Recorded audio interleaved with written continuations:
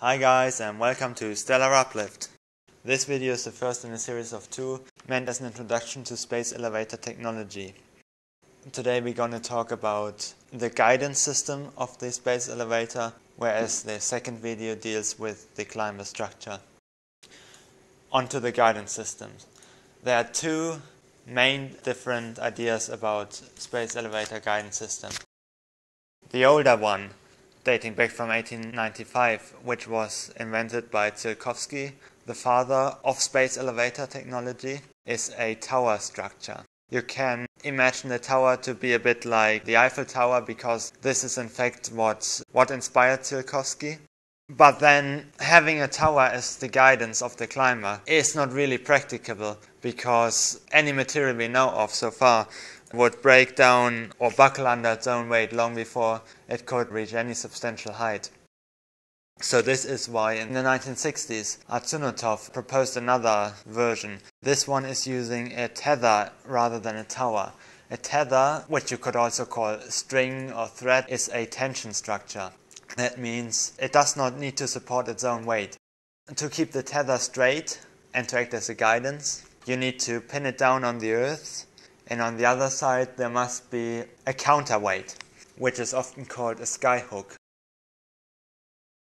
One method would be to anchor the tether to an asteroid, although towing an asteroid to Earth and securing it in Earth near orbit is much easier said than done.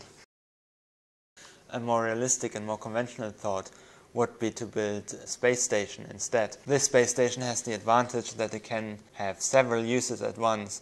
It could, for example, analogous to ports at the mouths of rivers, serve as a hub between Earth and the universe.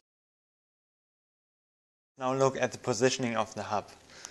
In order for the skyhook to not fall down to Earth, it needs to be positioned at least so far out that the centrifugal forces and the gravitational forces are equal. The further the hub will be positioned away from Earth, the greater the centrifugal will be, and at the same time the gravitational force will also drop. So there is something called a geostationary orbit at about 36,000 kilometers, where those two are equal, and this would be the minimum height of the orbit.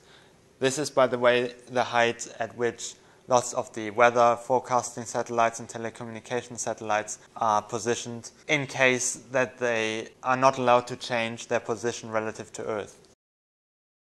It is possible, in case you wonder, to position the hub higher than those 36,000 kilometers.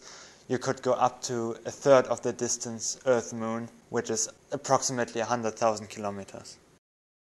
One problem for any spacecraft having gone past the atmosphere, and that is small meteors having not been melted down by the atmosphere, which collide with their bodies, with the spacecraft, and thus damage the hull.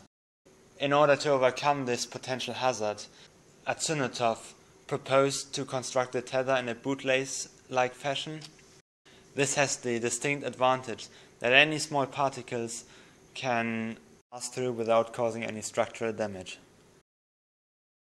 Now let's move on to the material from which the tether might be constructed.